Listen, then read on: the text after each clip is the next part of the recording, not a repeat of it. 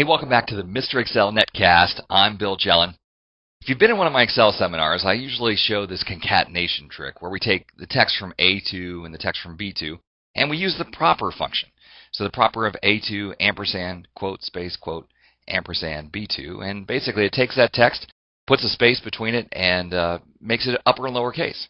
But I always show the second record is Paul McCartney, and it doesn't get the interior C in McCartney correct. Now, I've done this 100 times in the seminars. Last week I was at Jefferson Wells in Chicago, and a fellow named Adrian said, "Hey, I have a great solution for that. I run into that one." He said, "Here's what you do.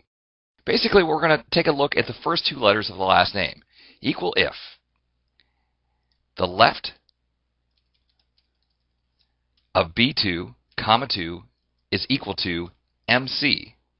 Then we're going to jump through some hoops. We're going to take the proper of A2, ampersand, and then in quotes, a space and the M lowercase c, and then the proper of the mid of B2 starting at position 3, and we'll just put a big number that'll include enough characters to get any possible text.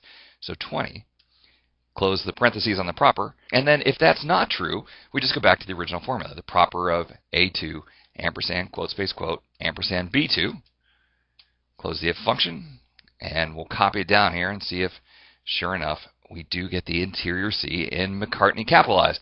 So, great idea. I want to thank Adrian for suggesting that.